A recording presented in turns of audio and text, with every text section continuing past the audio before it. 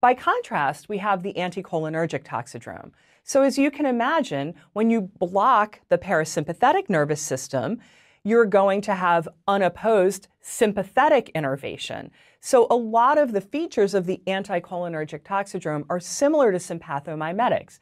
You're going to have a fast heart rate, a high blood pressure, a rapid cardiac rhythm, and in some cases you may have tachyarrhythmias. Generally not a lot of effect on respiration, but very commonly an elevated temperature. This is actually an important feature of anticholinergic toxicity. Much like patients with sympathomimetic exposure, you're going to have medriasis, so large pupils. However, this is where it gets different. So these patients lose cholinergic innervation to the skin and the mucosa, so they're going to have dry skin.